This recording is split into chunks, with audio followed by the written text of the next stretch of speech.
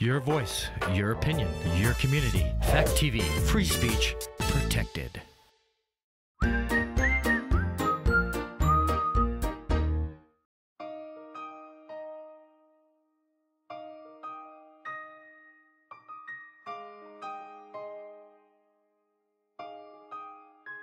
I can only imagine what it will be like when I walk by your side.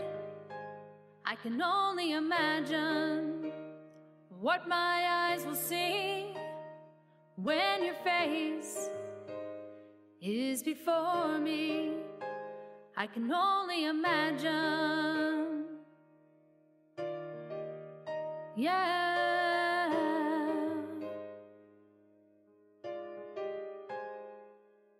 Surrounded by your glory, what will my heart feel? Will I dance for you, Jesus, or in awe of you be still? Will I stand in your presence, or to my knees will I fall? Will I sing hallelujah? Will I be Oh, this is the day the Lord hath made. We will rejoice and be glad in it. And that's great news, wonderful news. We have been studying over the last number of weeks, getting to know the God we may not know. So many of us have this picture in our mind as to who God is. However, when we get into the nitty-gritty of this Word of God and find out who He truly is, it certainly baffles us to think that, wow, God is so much more than what my little mind kind of pictures Him as. We've gone through that God is a holy God. God is not a God who puts up with sin. God is not a God who puts up with unrighteousness. He's holy. He is righteous. He is pure. Then we found that God is a faithful God. That there's nothing He has ever said that He will not do. There's nothing He's ever said that He will not ever fulfill. It may not yet have been fulfilled, but it will be fulfilled. Why? Because He said it. Therefore, we know that it will be fulfilled. Then we went and looked and we found that God is an eternal God, or we looked at the eternality of God. So many people think that Jesus, for example, when He came to earth on Christmas, that 2,000 years ago, that was the creation of Jesus. That is the wrong answer. Jesus Christ always has been. In fact, if you read, for example, in John chapter 8, when Jesus is talking to the Pharisees, He says, by the way, before your father Abraham was, I am. Of course, they could not understand that. They got all flustered. What, you're not even 50 years old? You say you were with Abraham? Yeah, I was, because I was here before he was even God. I was here for creation. Let us make man in our image. So I always have been, and I always will be.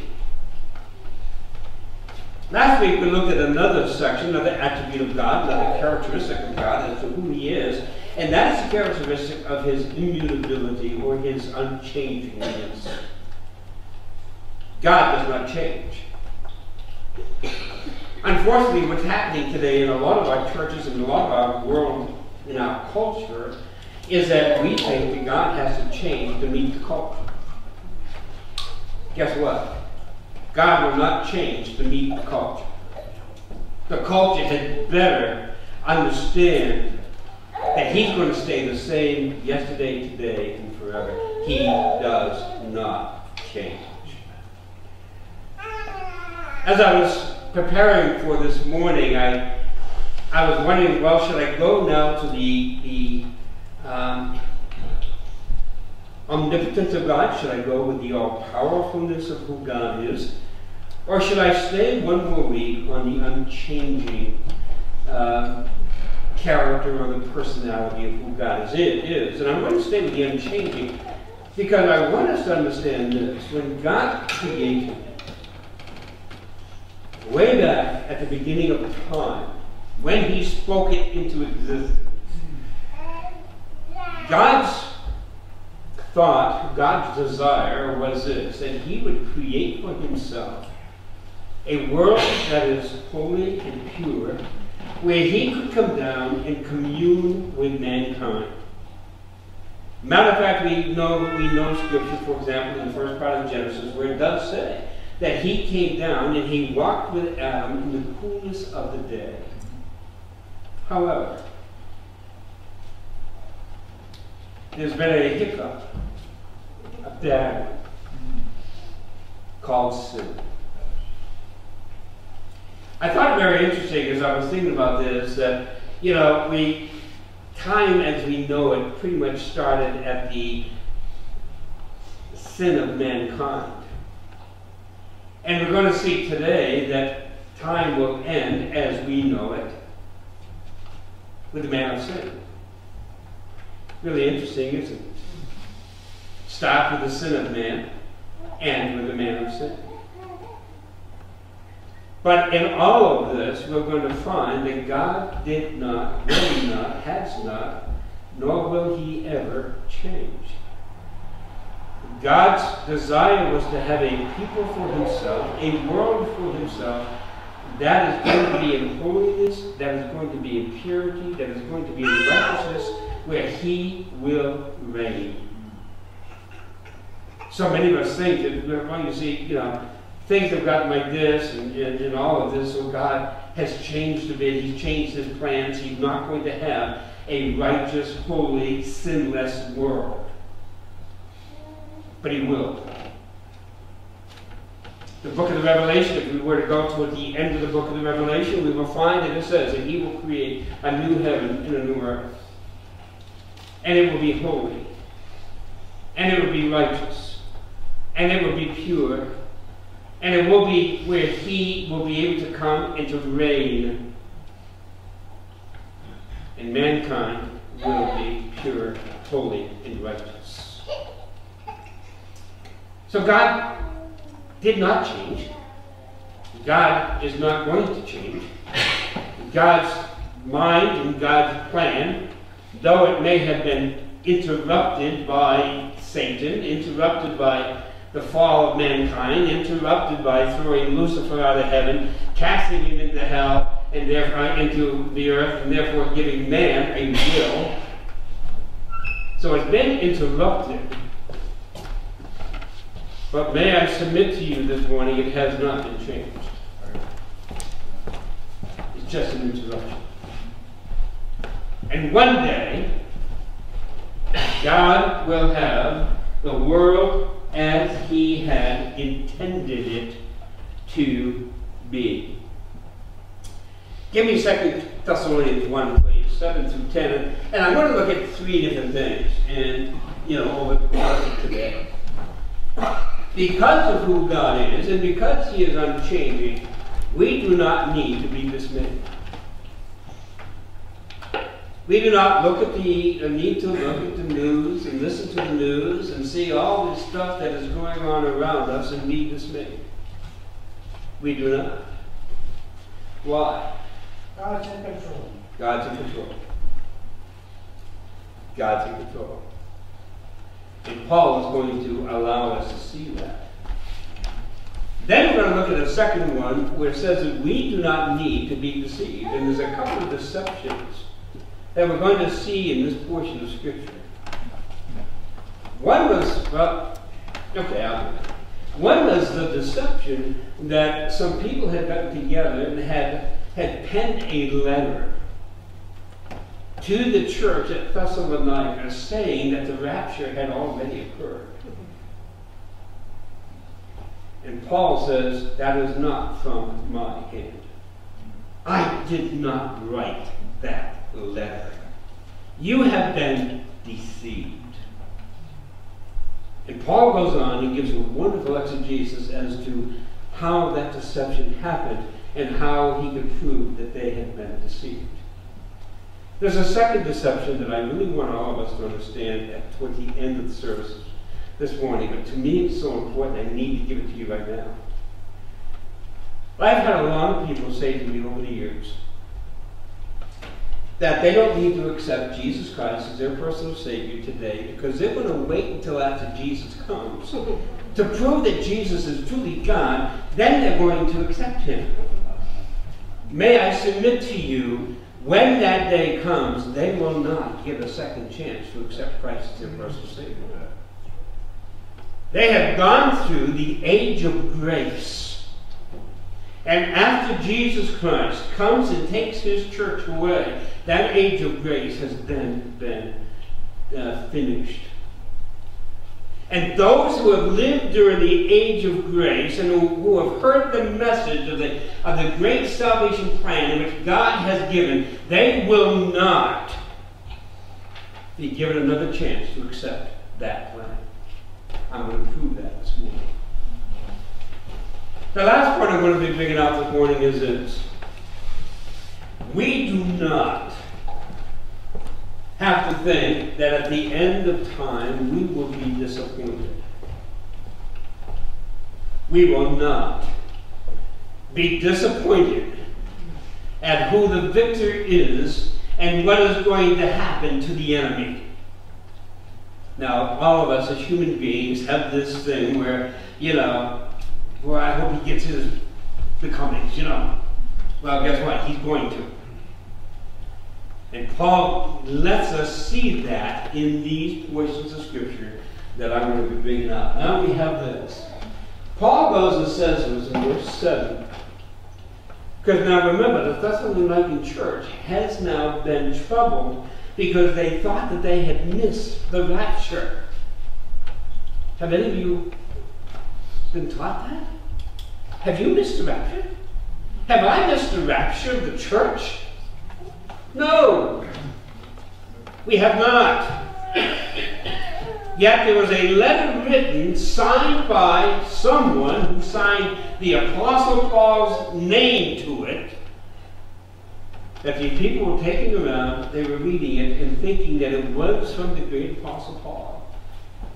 So Paul had to write them and say, that is a forgery. What is one of the greatest attributes of the enemy? Lies. Lies and deception. Forgery.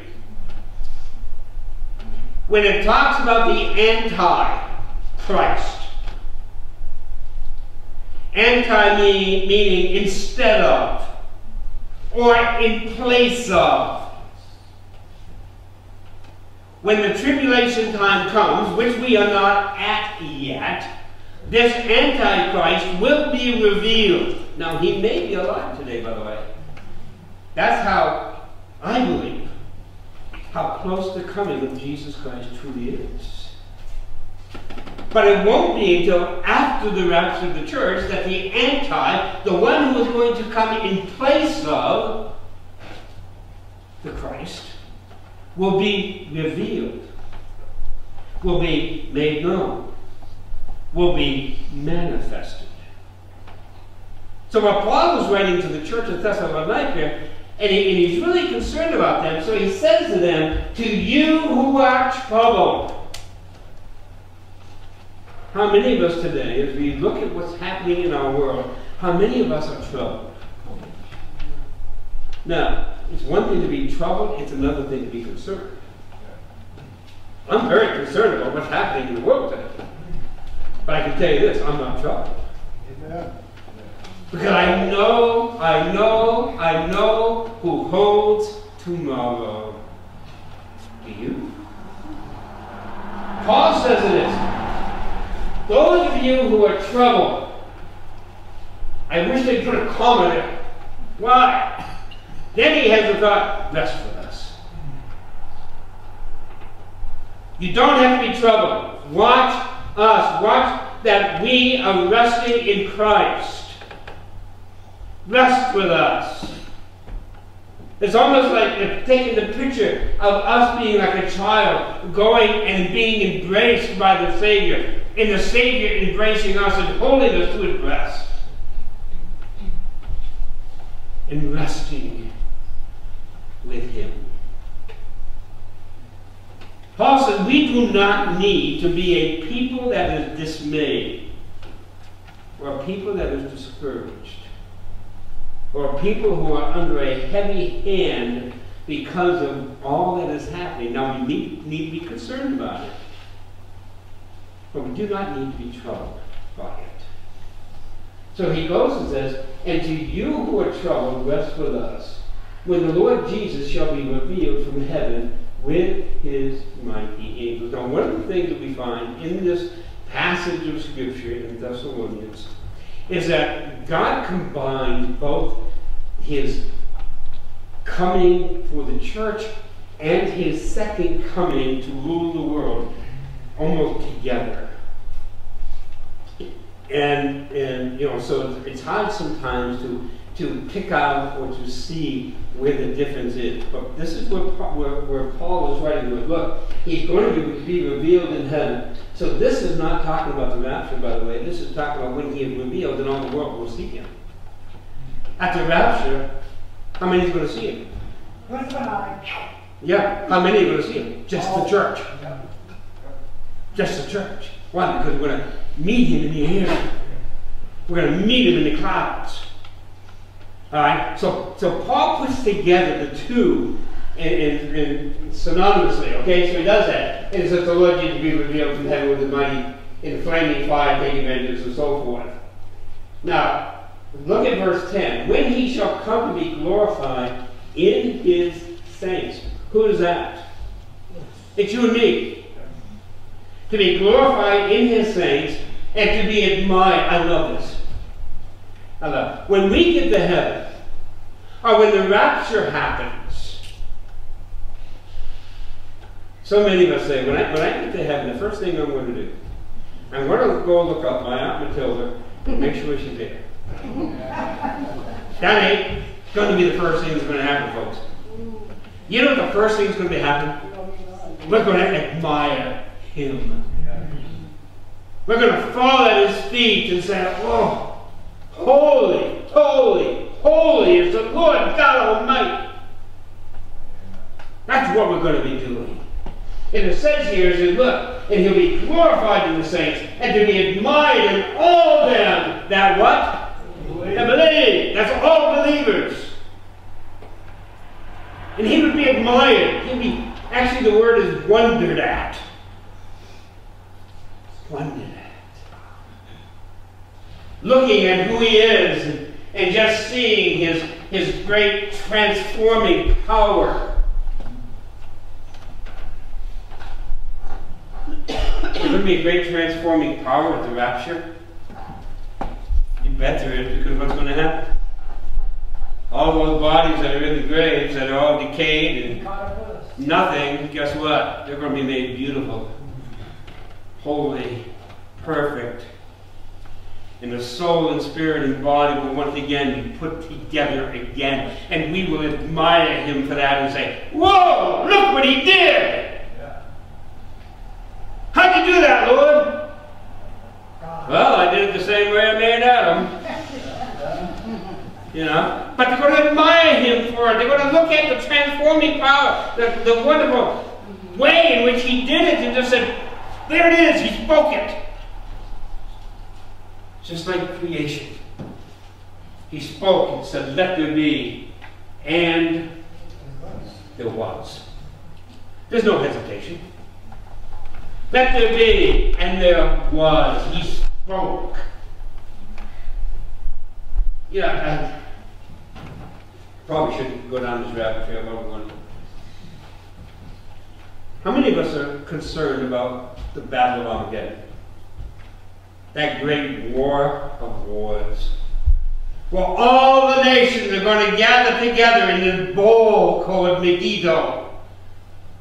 I've been there. The big bowl. And they're all going to be there. Satan and all of his forces are going to be there. God and his forces are going to be there. And we're all going to be on horses. But none of us are going to have a sword. We won't need one. Why? You know, and this is just my sense of humor. Jesus is just simply going to speak a word. Satan dropped dead. And he's cast into the pits forever and ever. There won't be a sword raised. There won't be a shot fired. There won't be anything. All there will be is his voice. Satan, go to hell. And he will act. To be chained forever and ever. That's how wonderful God is, who he is. So Paul says to you and me, look, you and I, we do not have to be dismayed. We do not have to be troubled. I like what Phil always says. I've read the end of the book, and guess what? We win. We win. You do not have to be dismayed. So they're going to be, they're going to look at him and they're going to admire him. They're going to be in wonder of his great transforming power. They're going to be in great wonder of his saving grace. Let me ask you a question. When you get to heaven, do you think when you get to heaven, when I get to heaven, and we're looking around, there's going to be people that you and I never thought would have a chance in any place to get there. And you know something? You're going to be there. They're probably saying the same about me, too. Exactly. That's it. Yeah, I have a lot of people who would look at and say, Harold Norris, are you kidding me? But you know what's also scary, though? There's going to be some which you and I expect to be there and not. That's scary, isn't it? But they're going to wonder, they're going to admire him for his amazing grace that he bestowed upon each and every one of us. So they're going to admire him for his transforming power. They're going to admire him for his saving grace. They're going to admire him for his amazing power. Look at what he just did. So you and I do not have to be dismayed. We do not. Let's go down a little further. We find the who. We have the who that's going to become, for example, verse 8, obey not the gospel of the Lord Jesus Christ. So that is the who. And then you have the who shall be punished. I'll get back to that later. And then when he comes, we glorify the saints. This is Christ Jesus. And then you have the when.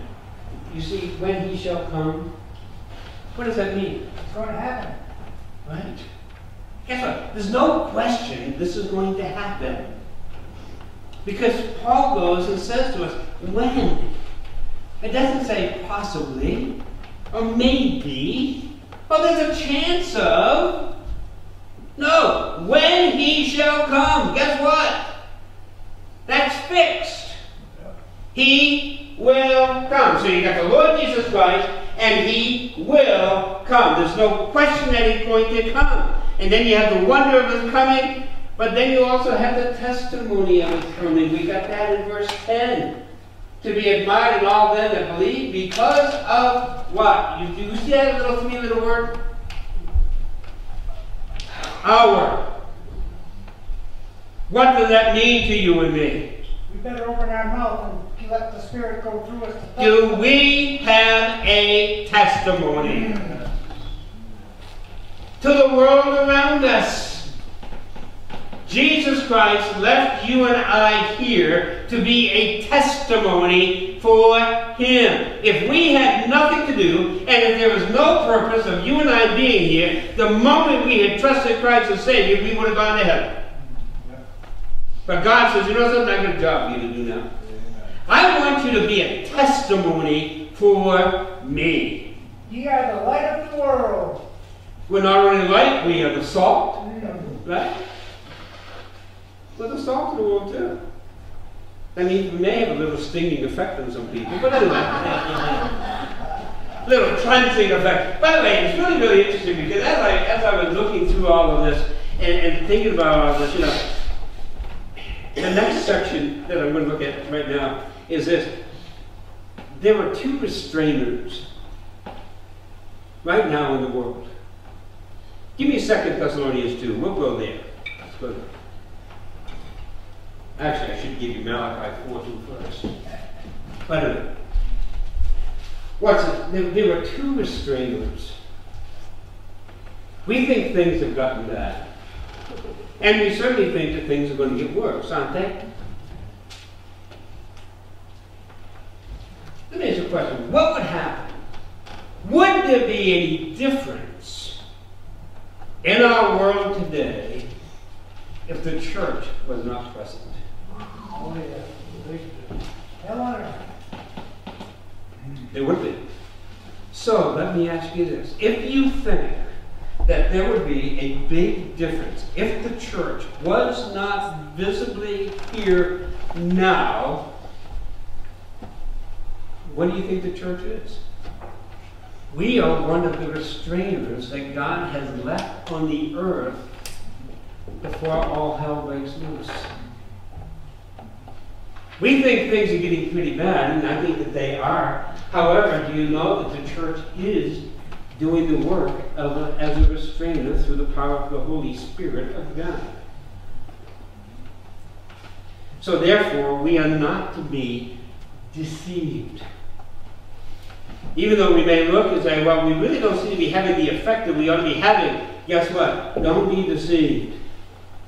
We are still having an effect. There are still things. And by the way, on my computer, I get these notices almost every week, if not almost every day of the week. I get these notices of wonderful things that are happening here in New England. Maybe not right here in our own little area right now, but there are some wonderful things happening in churches. Every single week I get reports of churches that are baptizing many, many people. Many people are coming to a saving knowledge of Christ right here in New England. So the church is doing a work. But let's look at this. You go down here to give me verses 7 through 12. You don't mind. For the mystery of iniquity. I love the word. He goes and says the mystery of iniquity. Well, yeah. How is it getting like this? I mean, iniquity, sin, and things that are not good. And the mystery of iniquity does already work. Are we seeing any of that? If we're not, we've got our eyes badly closed, right? You don't have to be a genius to know that the mystery of iniquity is working today. So the mystery of iniquity does already work. Only he who now will let until he be taken out of the way. Go back up to verse 6 just for a second. Watch this. And now you know what withholdeth. Okay? So you had that word what in verse 6, and you got the word he in verse 7. The word what is talking about the church. The word he is talking about the Holy Spirit of God. Now, what is going to happen at the rapture? At the taking out of the church? When you and I leave this place bodily in the twinkling of an eye, and we meet the Lord in the air. The church and the Holy Spirit go up together. We are the two restrainers God has left on earth. But guess what? Time will come, and I think very soon, when those two restrainers are going to be out of here. And when those two restrainers are out of here, all hell's going to break loose. Nothing will be off the table. Nothing will be left to the imagination. Nothing. Because Satan will have full reign. Now, this is only going to be for 7 years. But he'll have full reign. Because you don't have the testimony of the church, and you don't have the power of the Holy Spirit of God working through the church to do the job that is needed to do. So we as a church need not be deceived. And we had best not be deceived. Best not. But there is a deception. Look at verse 3. Let no man deceive you by any means, for that day shall not come, except there come a falling away first. And that man of sin be revealed, the son of judgment or the son of perdition. What's going to happen? May I ask you, how grounded are you in your faith?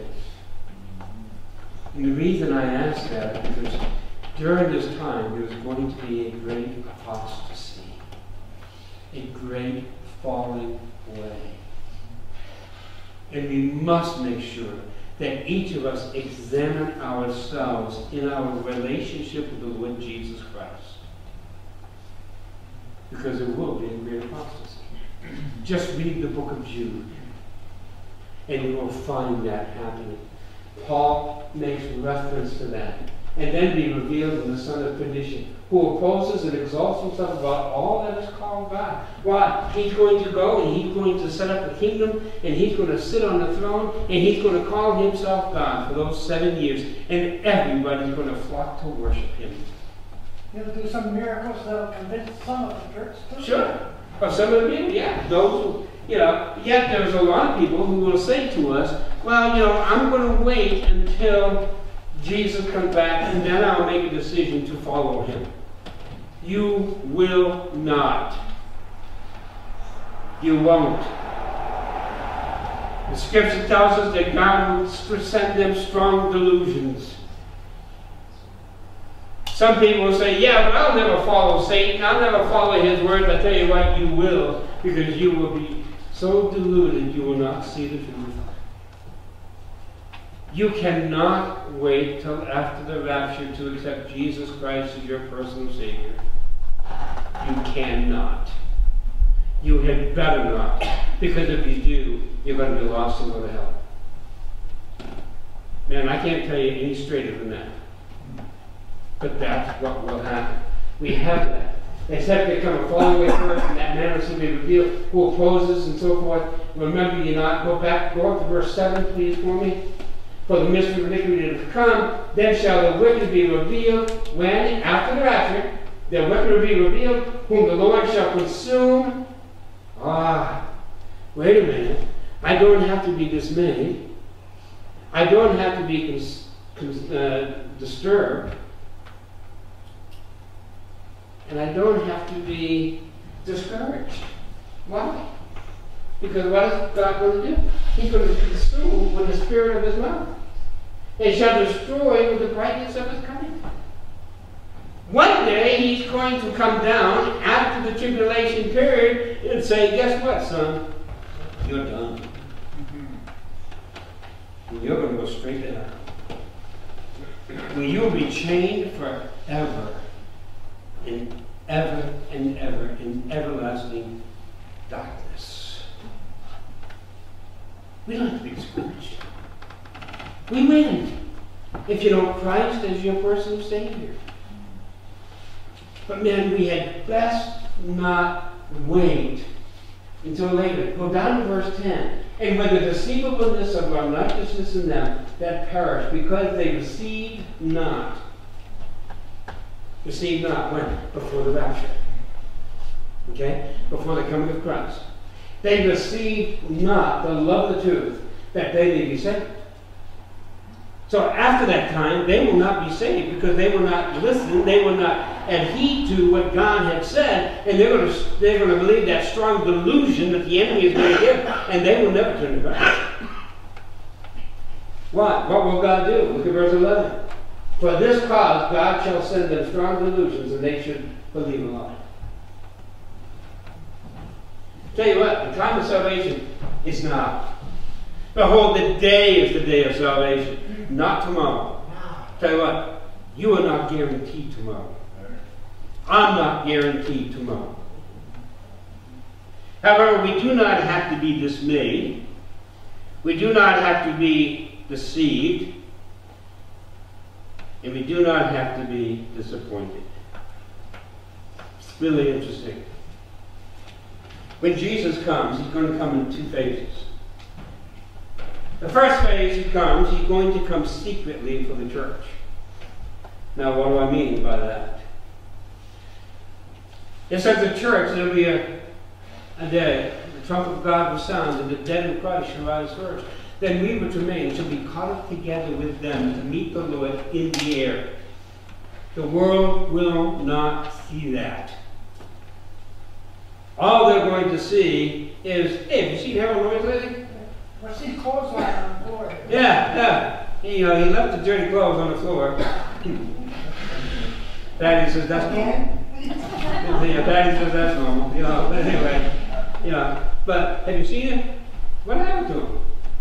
Of course, my thought is this. Of course, the government's going to say, well, the aliens came down and got him. I tell you what, no aliens are going to come down and get Harold Noyes, but Jesus Christ is.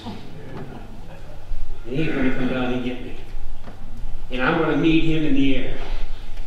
And then I will forever be with him. And then there will be a 7-year period. 3.5 years of what seemingly is peace, 3.5 years of what seemingly is things going okay, but then after that 3.5 years, you got another 3.5 years, and I tell you what, you don't want to be here. Because it's going to be horrible. Horrible. And then Jesus will come back. This time not to meet the people in the air, but this time now to set foot in Jerusalem. And he will reign, and he will be seated on the throne in the temple. And he will be the king. And you know what? If you know Christ as your personal Savior, you know where you're going to be? Right down here with him. Reigning with him. If you think eternity is going to be boring, you don't know eternity. Yeah. Eternity is going to be anything but boring. Why? Because we're going to be serving him. I can't wait. I can't wait to be caught up and admire him for all that he is and all that he's done. And I can't wait for that time that he had wanted so long ago to have for an earth and a people that he could call his own and he could be with them forever in purity and righteousness. And one day that is going to happen.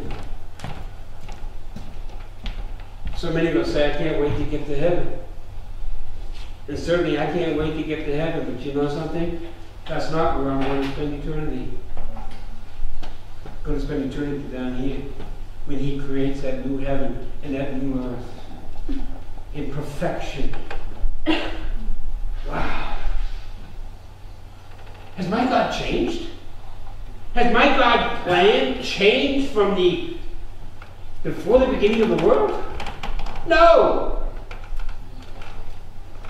Has he had to maybe kind of rewrite some of the ways in which he's going to do it? No. It's going to happen. Just as he said. Mankind can't change his plans. Humanity cannot change what God has spoken. Do you know a God like that? Do you know a God whose plans cannot be thwarted or changed? I like that beautiful scripture verse in Psalms that says his arms cannot be shortened. Wow. Can you give me that Malachi 4:2, I think it is? We won't need any heat pumps in. Won't need any heat pumps in. That is for sure. Well, I love this. I love it. For unto you that fear my name shall the Son, S-U-N. Now, why does Malachi use the Son, S-U-N of righteousness, and not the Son, S-O-N of righteousness? Bright as a star. Huh? Bright as a star. Yeah. Well, let me give Wally as an example. Because, yeah, we love picking on Wally. Wally is up in his tree stand. Of course, Wally is one of these guys. He gets up at midnight, gets into his tree stand, waiting for that deer to come. However, there's a problem. You may hear rustling And you may hear the rubbing of antlers against trees, and you may hear the pouring of the ground, but you can't see them. Why? The sun has not come up yet. So what do you think Wally is doing when he's seated there in his tree stand? What do you think he's praying? God, I sure wish you would bring that sun up today. Can't you bring it up a few minutes early, because I got to see that deer. And guess what? It ain't going to happen. The sun will come up when the sun comes up. We cannot change it. And the sun will go down when the sun goes down. We cannot change it. So what is Malachi saying to you and me? When he talks about the Son of Righteousness arise with healing in his wings, and you shall go forth and grow up as calves of the stall. He says, guess what? You can't change a thing. You do not have the authority. But I do. I do. And you know something, folks? God's plan will be perfectly executed. Perfectly. So therefore, when Paul says to us, do not be troubled. Give me 2 Thessalonians 1 again, please, those verses, and then John, can we just go over to 2. I just want to see this again. Watch it. I beseech you, therefore, brother, by the coming of the Lord Jesus Christ, gather together. You should not be soon shaken in mind. Verse 2, you are to be troubled, neither by spirit or word or by letter, as from us, as a death. Don't be shaken. Do not. Give me chapter 1, please. 2 Thessalonians, just so you see this. You who are what? Troubled. What was on Paul's heart? Don't be troubled. Why? Who is in charge? Jesus is. Will he change? No. His plan will be executed to the letter. Executed perfectly in his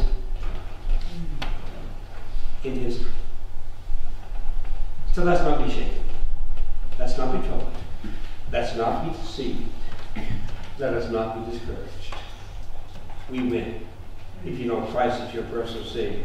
But if you are one of these who are waiting for Jesus to come back and then make a decision, you had best make the decision today. Today is the day of salvation. Because you're not guaranteed tomorrow. And if Jesus comes back, you will not make that decision. Because you'll send strong delusions and you will believe the lie. Come to Jesus, please. Please. I can't beg anybody with any more plea. Come know Jesus today in his fullness. Father God, thank you so much for your word. Lord, help us not to be a people who are dismayed with all that is happening and all that is taking place in our world. Lord, help us to rest in you. Help us not to be deceived. Lord, not that the enemy would just be able to deceive us, or our loved ones, or friends, or government, or whatever. Lord God, just help us not to be, help us to know the truth, and to rest in the truth, and to walk in the truth, and to live by the truth. So Father, help us not to be deceived. And those who are thinking that they can accept Christ later and do it then, Father, it's a great lie from the pits of hell. Lord, convict their hearts now, whether here in this auditorium or all over the world that will be watching. Touch hearts today. Today is a day of salvation. And Father, help us never be discouraged. Because by one word of your mouth, Satan will be totally decimated and thrown into the lake of fire for all eternity. So Father, we win. Lord, thank you for that. So Lord, touch every heart. Be with each of us. And we'll thank you in the name of Christ our Lord. Amen.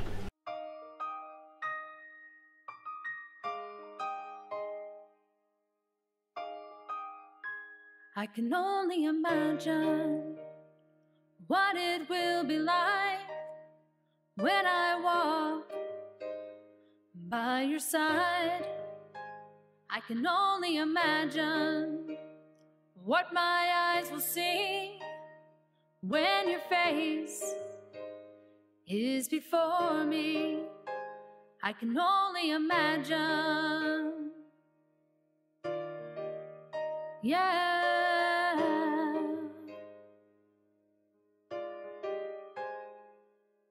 Surrounded by